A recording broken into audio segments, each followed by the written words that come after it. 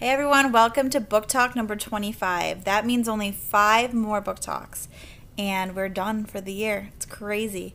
So today's book talk is called Warcross by Marie Lu.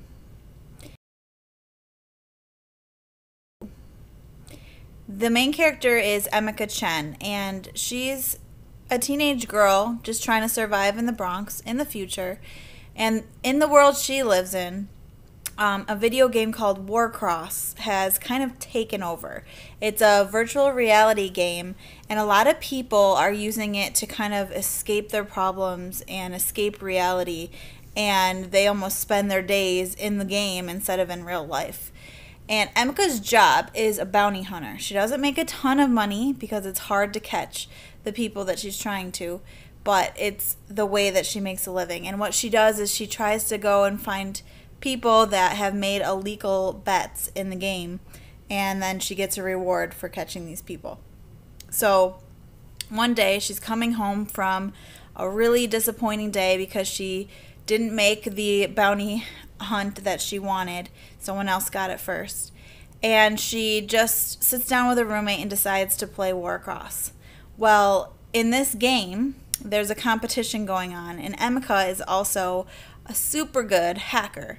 And she tells her friend, you know what, I'm going to hack into the game and I'm going to steal one of these, power-ups that'll make me some money. I can sell it in the black market. And her friend's like, you can't hack into Warcross. It's impossible. So they, escape into the game, their virtual reality, and Emika does it. She hacks into this really big competition, and all of a sudden in the middle of the field where they're all playing, they can see Emika and her, her actual self. And all of a sudden everyone kind of notices her, and she quickly, takes herself out of the game because she's like, oh no, I'm going to be caught. This is bad. And she escapes out of the game. Well, the next day she gets a phone call, and she's, sure it's going to be the police or someone looking for her.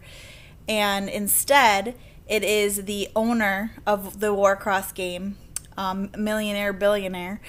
His name is Hideo Tanaka, and he wants to recruit her to help him find bugs and things that people are hacking into in the game. So this crazy opportunity all of a sudden comes into her lap, and she has to travel to Tokyo to see, exactly what he wants her to do, and her life kind of changes forever in that moment.